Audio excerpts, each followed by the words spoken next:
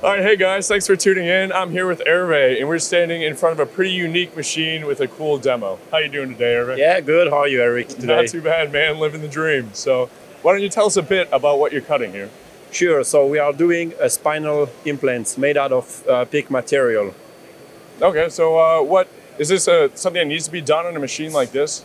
Yes. So the advantage is that we can make the parts complete in one cycle, burr-free, on the same platform. Fantastic. And it's a PEEK material, right? A component for medtech, a medical equipment provider? Yes, exactly. It is a medical plastic, basically. Fantastic. So obviously, to me, this is a pretty wild machine, right? Because when we were first talking about it, you're like, oh, it's a sub-spindle machine. And I'm like, really? I don't see a sub-spindle. So could you tell me a bit about that? Yeah, right. So our sub-spindle is moving vertically. So this way we can really have like a compact machine and have a better footprint. So you have that 45-degree compound angle on your sub-spindle, so it can swing around and tuck out of the way and make room for your upper turret, hey? And that's what allows you to have that smaller footprint? Yes, this is correct. Yeah, really, I think the footprint is more and more important as the real estate is more expensive. For sure. And then looking at it, I mean, this thing's buzzing around. Is this, how fast, it's moving so fast, is this ball screw, is it linear drive? So we have the latest generation of linear drives from FANUC. So this is all linear drive, so it's very fast. We have a 30,000 RPM spindle as well. Sweet. And there's a beautiful tool changer over here.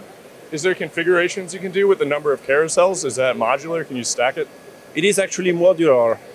Here we have 60 tools as a standard, and we can go up to 90 tools. Okay, so it's just 30 tool carousels, and then you just stack them on top, 30 to 90. Yes, exactly, yeah. Okay, fantastic. So as I understand too, this is a new iteration of an existing machine line.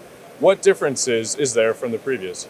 Sure, so from the older S191 and the newer Neo, so we have basically the latest generation of FANUC linear drive, so we have a faster acceleration, faster deceleration.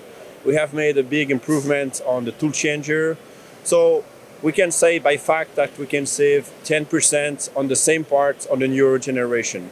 Nice, faster linear drives, faster tool changing, really cutting the cycle time. Exactly, yeah. Fantastic. And then with your control, I noticed here as you were kind of showing me around, you have this new FANUC control. It has your overlay on it, but it also, you grandfathered in the previous look of a FANUC, correct? Yes, exactly. So we have the new FANUC generation, and we have remade our own tooling management, which is very user-friendly, very intuitive, very easy to manage tool life and a production. So that's fantastic. They can get the 90 tool changer, 90 pallet configuration, and then set up the tool management to support that and to run lights out.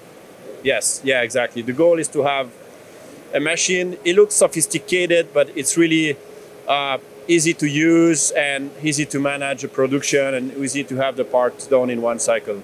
Well, that's fantastic. Yeah. Thanks, Herve. Thanks for taking the time and telling me about the new machine. Yeah, thank you.